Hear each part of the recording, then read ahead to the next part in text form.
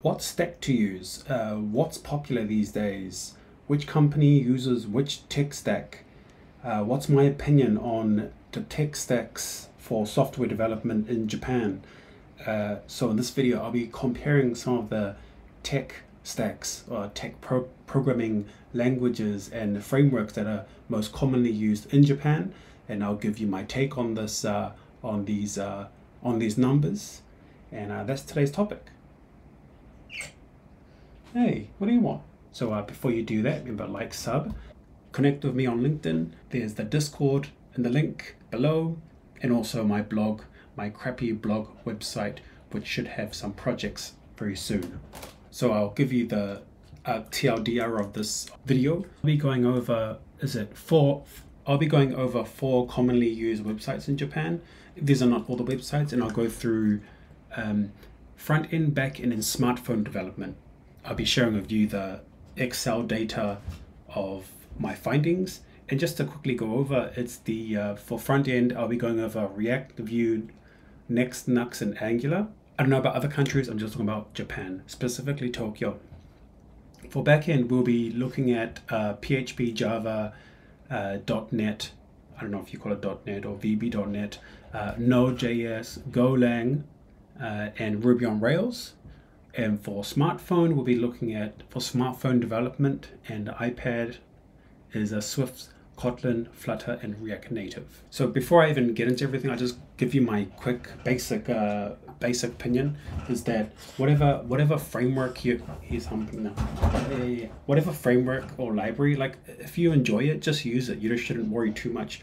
You can find most jobs in Angular, React, Vue, but I think things like HTMX, I think, and Svelte, it's pretty difficult. And if you choose less popular frameworks or libraries, it might be a lot harder to find jobs. And if you're in Japan, you're on a working visa, you kind of don't want to risk that of not being employed or not having a freelance project. So just keep that in mind.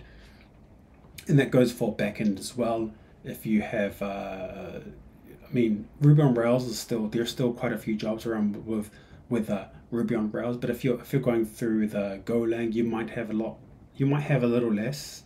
And I mean, if you're into Rust or something, I don't know any company who really hires around Tokyo. There are probably some out there, but yeah, that's for backend. And for smartphone, as long as you stick to Kotlin, Swift, Flutter, and React Native, you're going to find work out there. So the following piece of data is probably not the best indicator of what is out there, but I think it's a good, feeler. It's a good basic data I have here. Is probably not the best indicator or the best evidence of which stack to use, but it's a good to get a basic idea or a feeler of what it's like in Japan based on these 4 websites: Wantedly, Indeed, Doda, and LevTech Freelance. Just call it LevTech Free. You can see here the green data points are the most projects or jobs on those websites. We'll go through by each framework or library. We'll start off with React, and with React, that's the most jobs in Japan for front end are in React. React is the most popular, and with all 4 of these websites, you can see that there are significantly more jobs in React than any other front end library. And the second one here is Vue.js. This is probably no surprise to most people. No surprise here, Vue is the second most common or popular front end framework or library on these 4 websites. And then we'll skip to Angular. Angular, there are quite a few Angular jobs, but just comparing to React or Vue, I haven't ever used Angular freelancing in the past 5 years, but I have used React, Vue, Next, and Nux in my freelance projects, and that's probably because Angular is mostly used in those large corporate projects, which I haven't touched yet. And then of course you have Next and Nux. Next is getting quite popular in the past 2 years. I'm currently working on a Next project, project, and I have been working on Next for over 2 years now, and it seems to be the popular go-to. I wouldn't add Remix on here. Remix is, I have used it for a project, but not so many out there. So if you're just looking to get a job in Japan working front end, more likely gonna stick, most likely you will be working with React, and sticking to your React is a pretty good direction to go. But of course, once you learn React, you could easily jump to Next. But of course, like I said at the start of this video, if you stick with any of these 4 library or frameworks, you'll be quite fine whether you're freelancing or working as a full-time employee in Japan. Now we go to the back end, and this is not so much of a surprise to me that PHP and Java are the most used, or they have the most projects or jobs on these 4 platforms. No surprise of PHP, and not so surprised with Java.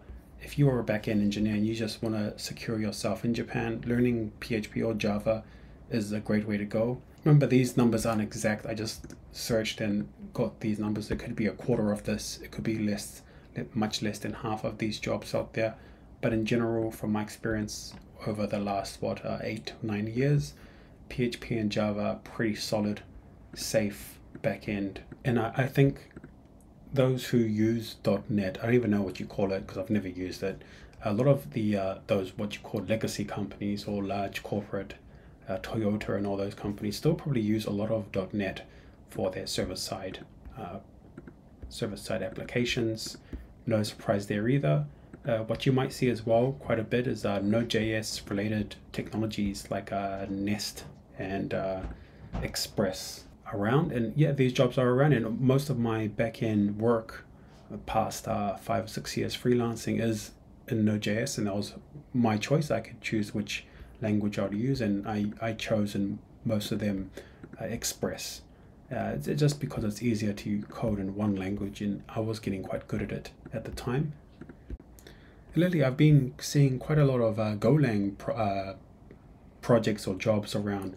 The current project I'm working on is Next.js, but the server side is written in Golang. So that's something interesting. Not a lot of jobs, but you do see them around.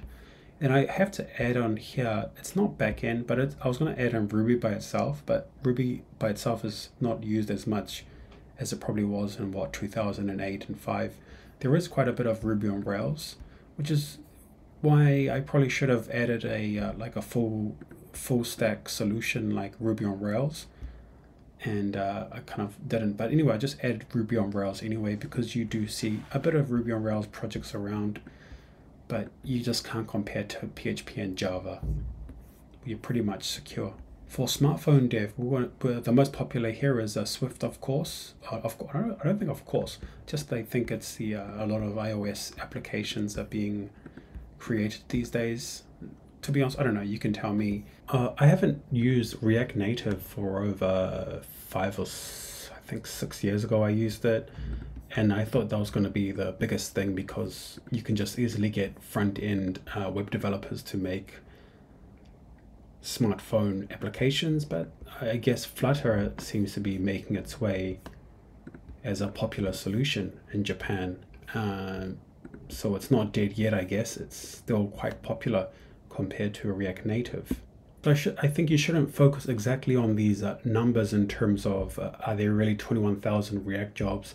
Just the point of this is just to see comparison between libraries and frameworks on these popular websites.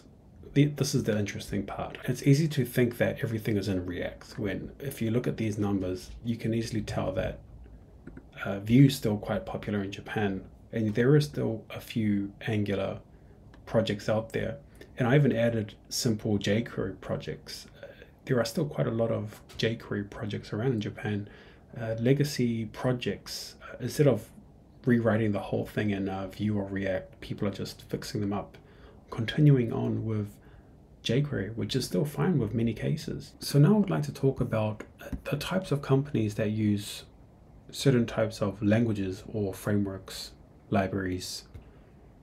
Of course, we're going to have to start off with React. A lot of small companies, a lot of startups. It's the popular thing to go to, same as Vue, Same with Next and Nuxt. And now Angular, you have the big corporate.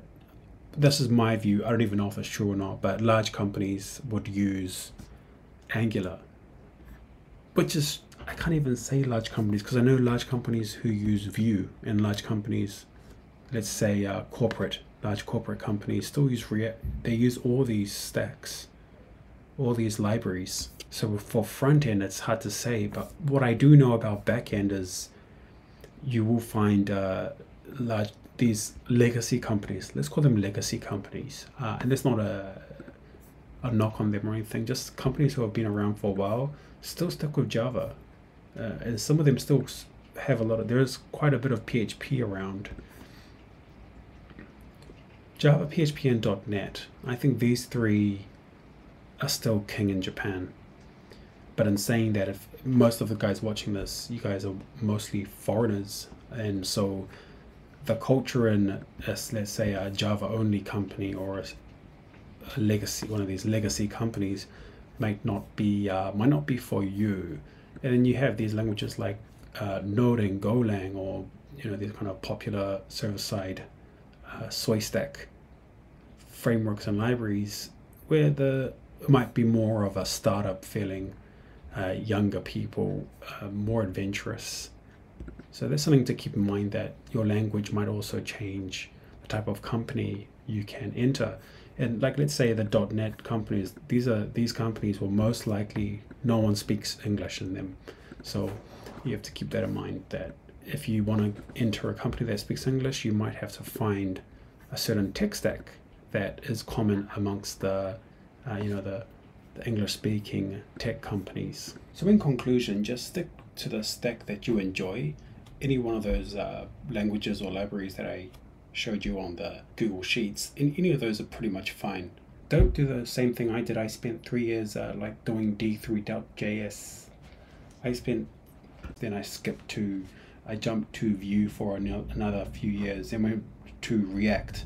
So maybe ideal is to stick to one and get really good at one stack or one library, one framework. Of course, if you're a super genius engineer, you can jump around to any stack and get paid quite well.